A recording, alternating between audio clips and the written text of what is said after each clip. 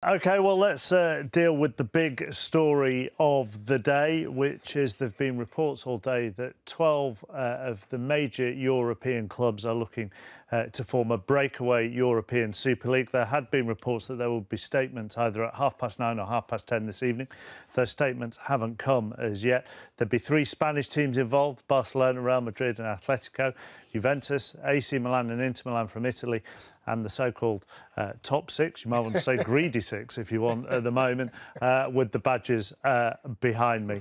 I think, like everybody who's had their say on this today, fans, pundits, ex-players, there's a sort of dismay and anger amongst all of us, isn't there?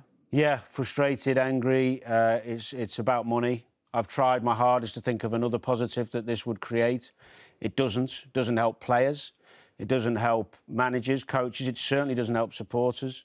It's a nonsensical idea. It just shows that the owners of the big 6 clubs do not care about the supporters or the tradition or the history or the passion of the fans and the clubs and the cities that we know.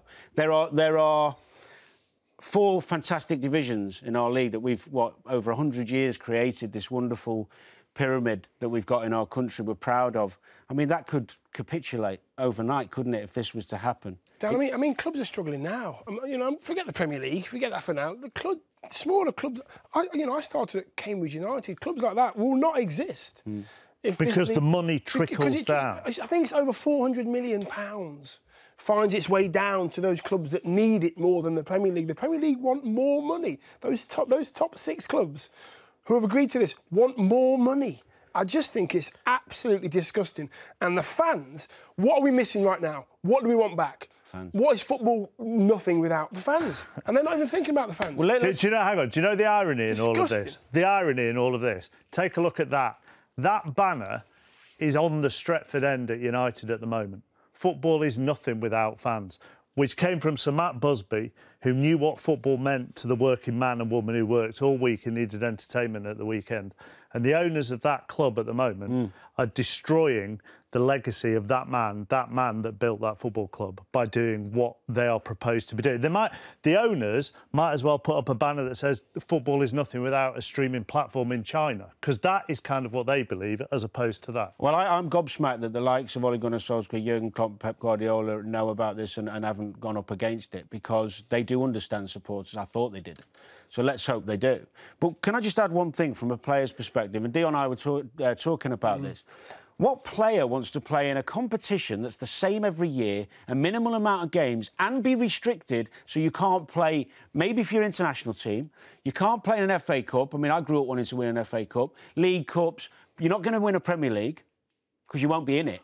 Well, what player wants to be involved in a... What are your challenges? UEFA said that have issued this statement. UEFA and English and Spanish and Italian federations, the clubs concerned would be banned from playing in any other competition at domestic, European or world level, and their players could be denied the opportunity to represent their national teams.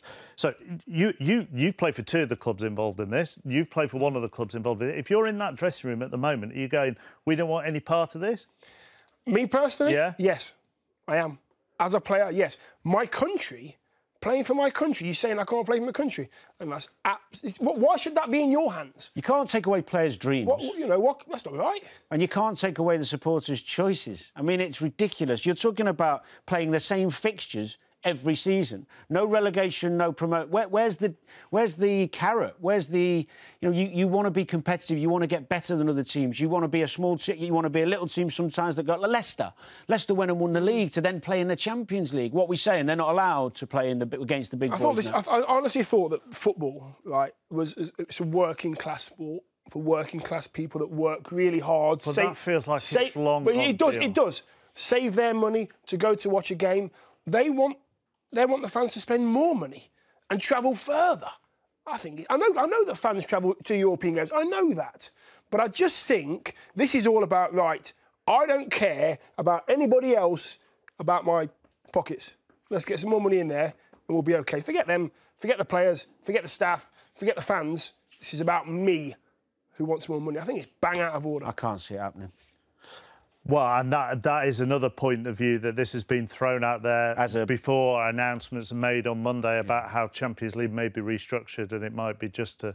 But we've had these bluffs called before and they've come to an agreement. But again, it will be about money, won't it? About getting more money for the top clubs. I'm looking forward to the managers who understand the fans of these clubs coming out and speaking in the next few days. The statement has been released that says as follows: 12 of Europe's leading football clubs have come together to announce that they've agreed to establish a new midweek competition, the Super League, governed by its founding clubs. The 12 we mentioned earlier will be the founders, and it's also anticipated, the statement says, that a further 3 clubs will join ahead of the inaugural season, which is intended to commence as soon as practical.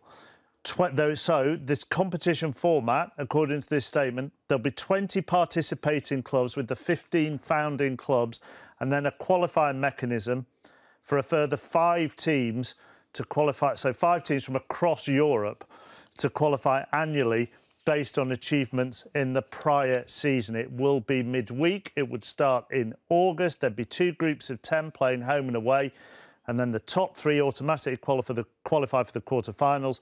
4th and 5th teams would then be in a 2-legged playoff for the remaining quarter-final positions. Then there'd be a 2-legged knockout system all the way to the final. As soon as practical after the start of the men's competition, a corresponding women's league will also be launched, helping to advance and develop the women's game. Joel Glazer, co-chairman of Manchester United and vice-chairman of the Super League, is quoted on this statement. But he says, by bringing together the world's greatest clubs and players to play each other throughout the season, the Super League will open a new chapter for European football, ensuring world-class competition and facilities and increased financial support for the wider football pyramid. So every year, no matter where they finish, 15 teams will be guaranteed their place in this, leaving 5 places for everybody else. Soulless. It's beyond belief, actually, that they can think that they can put this idea forward and for it just to be brought in smoothly and everyone accept it.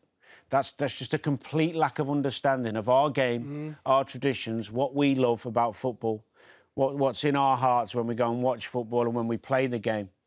It's losing the it's scary, Dion. The heart of the game, just ripping it out of us and just stealing our game. I just think it's so out of order. What conversations have they had? Have they had conversations with managers? Have they had conversations with players? No. Have they had a forum with the fans saying, we're thinking of doing this? Of course they haven't. The detail is somewhat irrelevant. If the Premier League and the FA and UEFA and FIFA are saying, look, you're not going to play for your countries, you're not going to play in our league and you're not going to play in any other competitions, you're going to have a group of players who are going to be knocking on the managers and owners' door or the chairmans saying what the hell is going on. Because what player is going to not want to play for his country and play in all the other competitions? I don't know one. You know what? Sorry. No, go on. No, I just believe what they'll say is they'll go, I'll tell you what we'll do, we'll give you more money.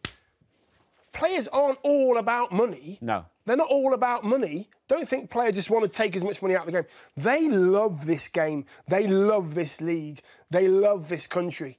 And why the hell would they want to do that? I just think it's terrible. You talk about talks. There's also in the statement, it says, going forward, the founding clubs look forward to holding discussions with UEFA and FIFA to work together in partnership.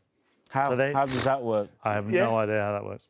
Thanks for checking out the BBC Sport YouTube channel. Remember to give this video a like and make sure you subscribe and hit the bell button so you never miss an upload. See you soon.